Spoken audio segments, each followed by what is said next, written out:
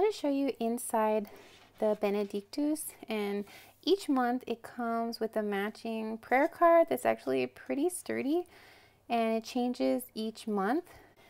And I'm just going to show you inside several of the features it has, so it can help you decide whether you would benefit from investing in a Missal, or maybe you already have a Missal. And it also has daily meditations and prayers, so just depending on your needs. So one of the first things that I like about it is every month there's the virtue of the month, and it'll have like a quote from scripture and then a quote from a saint. And I find it really useful, and my family usually every month we'll choose a virtue of the month, and sometimes we'll go with these ones, or if there's a more pressing need to grow in a certain virtue, we'll choose a different one.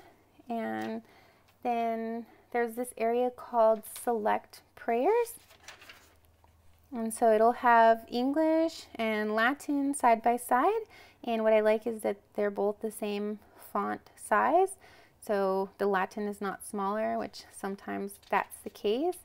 So if you're trying to learn prayers in Latin, it's really helpful. It also has usually like a theme for the month, like a major feast. It'll just talk about it, and it's called the Apostolic Encouragement. And then here are the prayers in Latin and English side by side. The Hail Mary, Glory Be, Guardian Angel Prayer, Morning Salutation. Then there's the Act of Faith, Hope and Love, Act of Contrition, Act of Spiritual Communion. Then for this month, there's this devotions to Saint Joseph, so novena prayer and an act of consecration. And then it also includes, like the Missal would include prayers before and after communion. So these are the ones for after communion. And then they list 11 means to obtain true devotion to Our Lady by Father Lasance. I mentioned him in another video. I have one of his books. It's called My Prayer Book. And here's the Angelus, Latin and English side by side. Then prayer before any work and prayer after work. So I really like this as a mom, but also for my children as students, you know, before they do their homework. And prayer for protection, prayer of oblation. And then they have this really nice daily examine. And so it goes in 5 steps, and it's from the book Rooting Out Hidden Faults. It is a book that was out of print, but Sophia Press just got it back into print in 2021. And it goes through the 5 wounds of our Lord, and each one's tied with first thanksgiving, petition, examination, atonement, and a resolution, and before an image of Christ crucified. That's really nice. And then I really like that it has the seasonal antiphon, because in a recent video I was sharing that we started the practice of singing the seasonal antiphon after our night prayers, just so that it can help us memorize them. And practice definitely makes perfect, and it's really fun, and my children enjoy it, even down to my 9-month-old. It's so cute to hear them singing. And then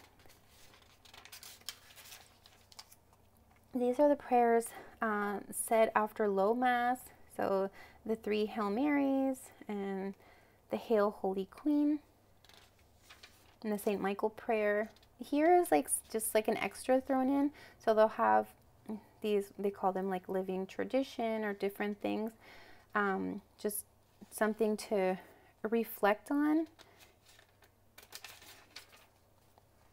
And some art. And then the first of the month for March this year fell on a Wednesday. So then this will have first a morning devotion. So every day of the week will have a morning devotion. The weekdays, then they list all the propers.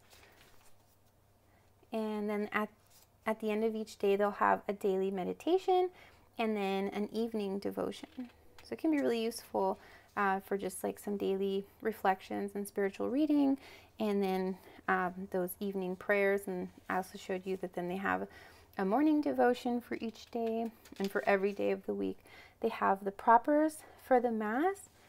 And then I'm going to skip to a Sunday so you can see that will be more like following along for Mass with the Missal. So then here it's a Sunday, but then it'll have like this gold edge and it has that morning devotion. And then here are the parts for the Mass, and it'll have the different parts. They have like the little gray boxes, and then what the priest says, what the altar servers say, Latin and English side by side. And there's the Confiteor.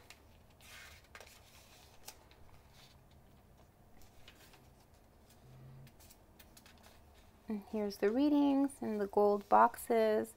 So what's nice is you don't have to be flipping back and forth like you would in a missal. So if you're like trying to hold it with one hand and then maybe you need to close it for a second, like, I mean, it's pretty easy and convenient. And like here's the gospel, the creed. They're both the same size, so it's really good for following along.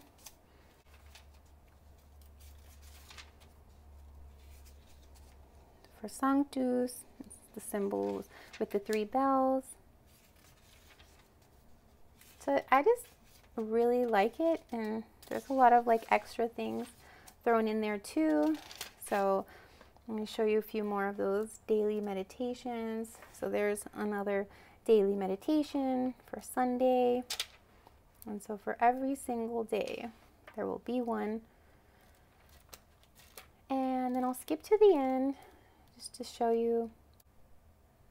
And then they have this area, classic catechesis. So it's from the Catechism of the Council of Trent.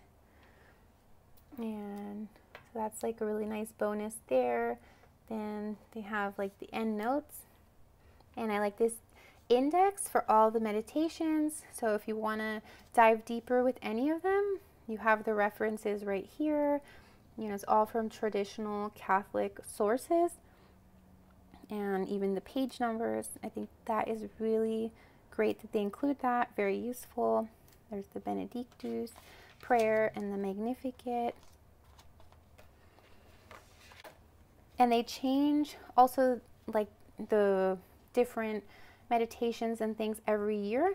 So since I've had this for over a year, the ones for March of last year were different than the ones for March of this year. So you don't have to worry of like, oh, I've already had it for over a year, now it's going to kind of be repeating the same daily meditations.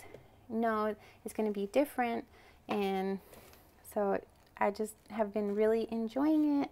And so I hope that's helpful for you for making your decision.